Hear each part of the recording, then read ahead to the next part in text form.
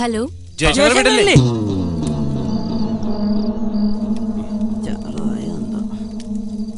Hello hello ജയശങ്കറിന്റെ വീടല്ലേ? അതെ. ഫോണൊന്ന് ജയശങ്കറിന് കൊടുക്കാവോ? ചേട്ടൻ സ്ഥലത്തില്ല, ദുബായിലാ. ആരാ സംസാരിക്കുന്നത്? പറയാം. നിങ്ങളുടെ മകൾ ശ്രേയ ഇപ്പൊ ഞങ്ങളുടെ കസ്റ്റഡിയിലാണ്. നിങ്ങളുടെ മകൾ ശ്രേയ ഇപ്പൊ ഞങ്ങളുടെ കസ്റ്റഡിയിലാണെന്ന്. നിങ്ങൾ ആരാ സംസാരിക്കുന്നേ? എന്റെ മോള് ശ്രേയ. മാഡത്തിന് വിശ്വാസമായില്ലല്ലേ? മോളോട് തന്നെ സംസാരിക്കേ.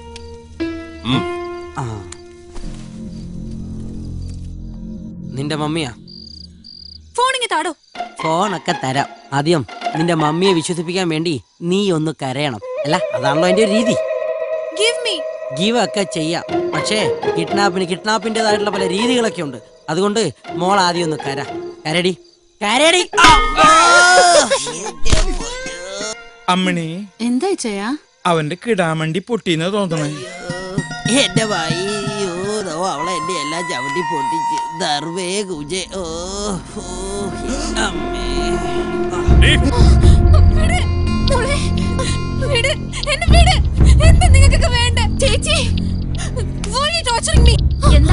എന്താ പറ്റിയേ ചേച്ചി? നമ്മുടെ മോള്. അയ്യോ, ഹലോ. മാഡത്തിന് വിശ്വാസമായില്ലേ? മോൾ ഇവിടെ തന്നെ ഉണ്ടാവും. ഞങ്ങൾ ആവശ്യപ്പെടുന്ന പണം ജയശങ്കർ തരുന്നവരെ. പറഞ്ഞില്ലേ ഞാൻ, അദ്ദേഹം ദുബായിലാണ്. എന്റെ മോള്, അവളെ ഉപദ്രവിക്കരുത്. മകളെ ജീവനോടെ വേണമെങ്കിൽ അയാളോട് അവിടെ കിടന്ന് ചുറ്റിത്തിരിയാതെ വേഗം നാട്ടിലോട്ട് വണ്ടി കയറാൻ പറ. പ്ലീസ്, എന്റെ മോള്, നിങ്ങൾ ഒന്നും ചെയ്യരുത്. നീ ഫോൺ ചെയ്യ്, പോലീസിനെ വിളിക്ക.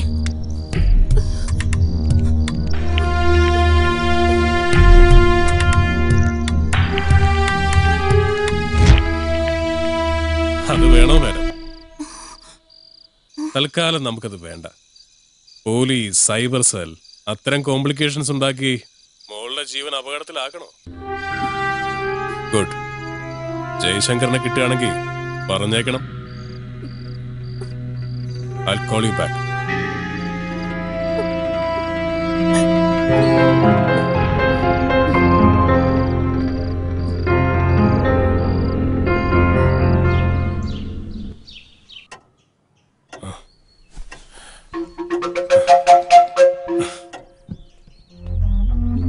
ഞങ്ങൾ എന്തിനാ കെട്ടിയിട്ടിരിക്കണേ? ഇതൊന്നും അഴിക്കേ. ഞങ്ങൾക്ക് പ്രാഥമിക കർമ്മങ്ങളൊക്കെ ചെയ്യണ്ടേ? പ്ലീസ്. ഒക്കെ ആകാം, പക്ഷേ എല്ലാം ഞങ്ങളുടെ മേൽനോട്ടത്തിൽ മാത്രം. എന്തായേ മനുഷ്യനോട് ശ്വാസം മുട്ടിയിരിക്കുക? ദേവസ്വന് പോണ്ടെങ്കിൽ പോണ്ട, ഞങ്ങൾക്ക് പോണം. എനിക്കും പോണം. ഇന്ന് ടോയ്ലറ്റിൽ ഒരു ഇടിയാവും. ഇപ്പൊ സമയം 6:35. 1 മണിക്കൂർ. കൃത്യം 7:35 എല്ലാരും റെഡി ആയി ഇവിടെ തിരിച്ചു വന്നോളണം. മനസ്സിലായോ? അറിയാം. പെട്ടെന്ന് അടിച്ചു കൊടുക്കാം.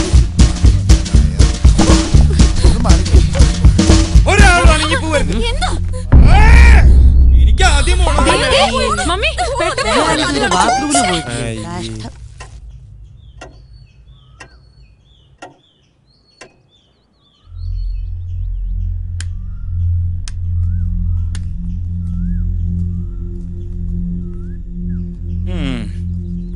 ഞങ്ങളുടെ പ്രഭാത കൃത്യങ്ങളൊക്കെ കഴിഞ്ഞു.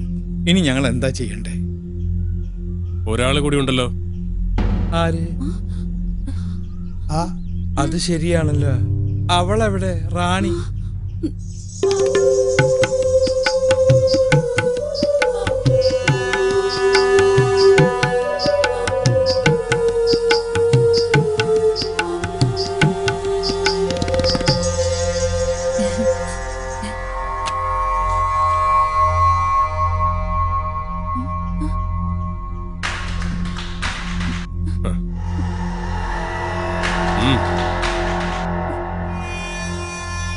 അവളുടെ കാര്യം ഓക്കായിടി. ഇങ്ങനെ ചമഞ്ഞൊരുങ്ങി നടക്കരുതെന്ന് പല പ്രാവശ്യം അവളോട് ഞാൻ പറഞ്ഞിട്ടുള്ളതാ. ഇതെല്ലാ ലേഡീസ് സർവന്റിനും ഒരു പാഠമായിരിക്കട്ടെ.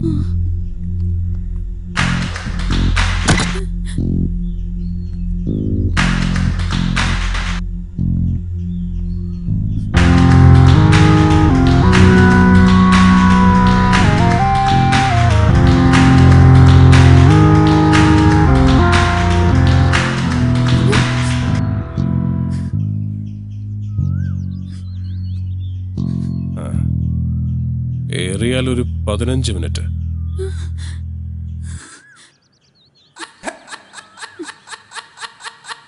അതിനുള്ളിൽ ബ്രേക്ക്ഫാസ്റ്റ് റെഡി ആയിരിക്കണം. ഇത്ര ഉള്ള ഇതിനായിരുന്നു ഇത്ര വലിയ ആഡംബരം.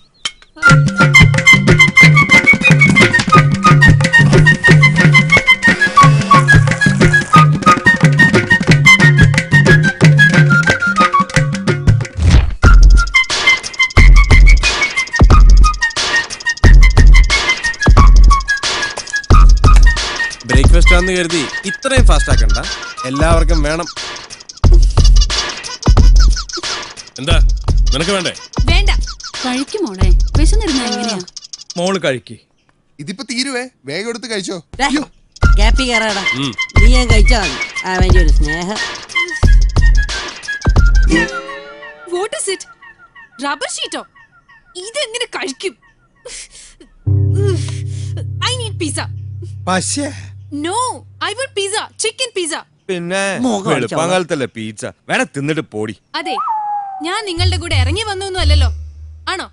അതുകൊണ്ട് എനിക്ക് ഇഷ്ടപ്പെട്ട ഫുഡ് വാങ്ങി തരാൻ നിങ്ങൾ ബാധ്യസ്ഥരാണ്. ഞങ്ങൾ നിന്റെ സമ്മതക്കാരൊന്നുമല്ല, നിനക്ക് ഇഷ്ടപ്പെട്ട് വാങ്ങി തരാൻ. നിങ്ങൾ ഫോണിങ്ങിതാ. വേണ്ട എന്താന്ന് വെച്ചാ ഞാൻ വരുത്തി കഴിച്ചോളാം. അത് വേണ്ട.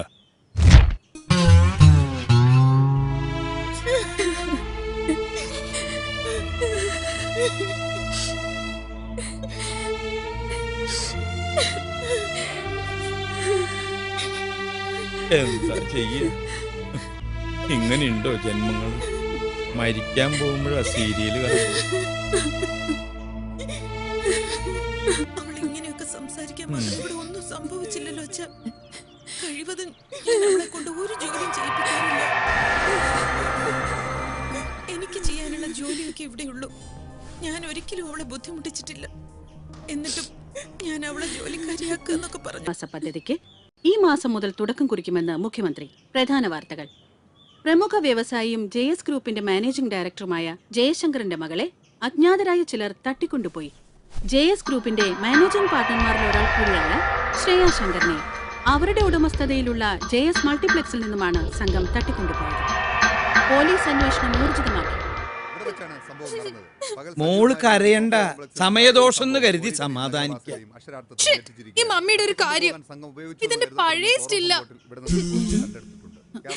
എന്തായാലും ഈ ഒരു ഒറ്റ കിഡ്നാപ്പിലൂടെ ഞാൻ സ്റ്റാർ ആയത് തന്നെ. തട്ടിക്കൊണ്ടുപോയവർക്ക് തീവ്രവാദി സംഘവുമായി ബന്ധമുണ്ടെന്ന് പോലീസ് സംശയിക്കുന്നു. എന്റെ ഗീവർഗീസ് പുണ്യാണ് തീവ്രവാദികളാ. എന്റെ കർത്താവേ, ഇതുവരെ കടക്കാരെ കൊണ്ടായിരുന്നു ശല്യം. ഇപ്പൊ നിന്നെ കണ്ടപ്പോഴേ ഞാൻ ഊഹിച്ചതാ നീ ഒരു തീവ്രവാദി ആയിരിക്കും. നീ മിണ്ടരുത്, നിന്നെ കൊന്നുകളയും ഞാൻ. എന്റെ പൊന്നു തീവ്രവാദി സഹോദര, ഈ പെങ്കൊച്ചിനെ കൊണ്ട് എവിടേക്കെങ്കിലും ഒന്ന് പോ. പോലീസും ചാനലുകാരും വന്ന ചത്തുപോയ ബില്ലാദം വരെ എന്റെ കസിൻ ബ്രദർ ആണെന്ന് പറയും. ഞാൻ എന്തേ തീവ്രവാദിച്ച എന്റെ കാല് പിടിച്ച.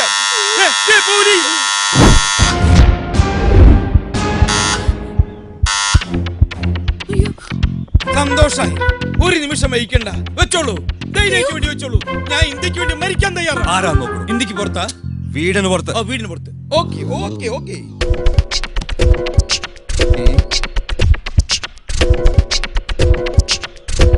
തൊപ്പി വെച്ചാളാ.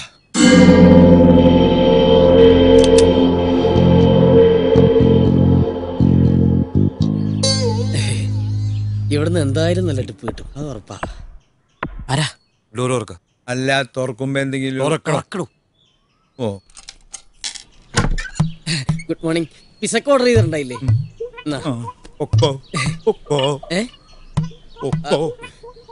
അല്ല, എന്റെ കാശ് ഇപ്പൊ പോയിക്കോ, ഇവിടെ ഭയങ്കര കുഴപ്പടാ. ചേട്ടാ, ഇതെന്ത് പരിപാടി? കൊടുക്ക. 1200 രൂപ ഇൻക്ലൂഡിംഗ് സർവീസ് ചാർജ്. നിന്നെ ഞാൻ പുറത്തേക്ക് പട്ടി. നിന്ന് താളം ചവിട്ടാതെ കാശ് കൊടുക്കൂ. എന്റെ കയ്യിലില്ല.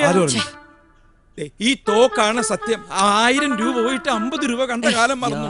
നിങ്ങൾ ചുമ്മാ തർക്കിക്കാതെ കാശെടുക്കാൻ നോക്കുന്നു. കടയിൽ ഇത് വലിയ മര്യാദക്ക് അവനെ പറഞ്ഞു.